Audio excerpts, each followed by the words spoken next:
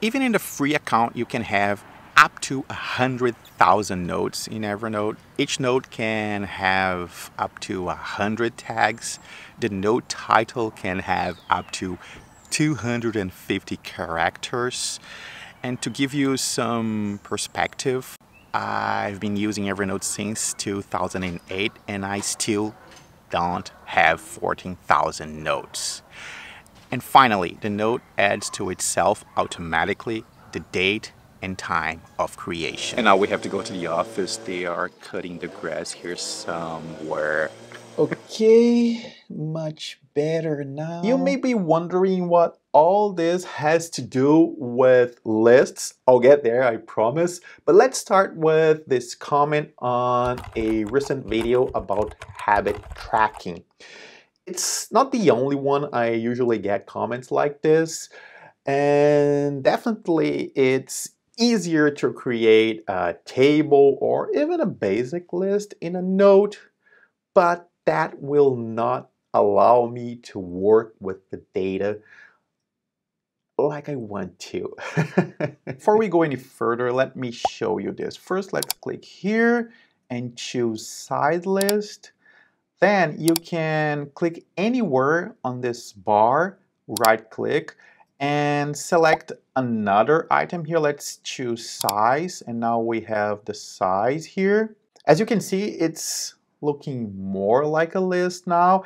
And there's another thing that we can do here. We can click here and change the way Evernote orders this list. For example, here I have it set to date created. That is what I use all the time, but let's say you want date updated, it will change to the last time you update a list, and you can even change the order to the least recent one. I never use this, but you can even order it by alphabetic order. And again, take a look at the arrow. It can be pointing up or pointing down. This will change it from alphabetic to reverse alphabetic order. Maybe you never thought about it, but yes, you can create a note with only a title and some tags. And if we have many notes like this in a notebook, we suddenly have a list. And the ability to add and remove variables or reorder this list to better suit our needs is already quite powerful, but there is more. If I search for Sunday inside the Habit Tracker notebook, Sunday, here's what I get. 2 notes with Sunday in their titles, but there's this other note that is Tuesday. However, there is the word Sunday inside the note. This is happening because the search is looking for that word in the title or in the note itself. However, there is an advanced search term that will force Evernote to look for that word only in the title. In title. That's the term.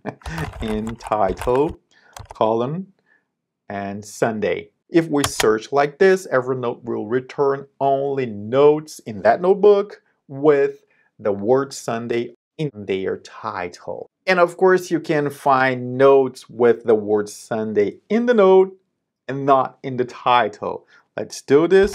Sunday, space, minus any note that has the word Sunday in their title. And here we have it. Can you see how powerful a list like this is? We can filter by so many variables. We can use words in the title, tags, words in the note. We can select different notebooks if we wish to. And if you pay attention to the top of the list, you see another variable. It's the number of notes that match that search criteria. Pretty cool, right? To learn more about other signs like this in Evernote, watch this video. And what about you? How do you create lists? How do you Evernote? Please let me know in the comments below. Thanks for watching. See you soon.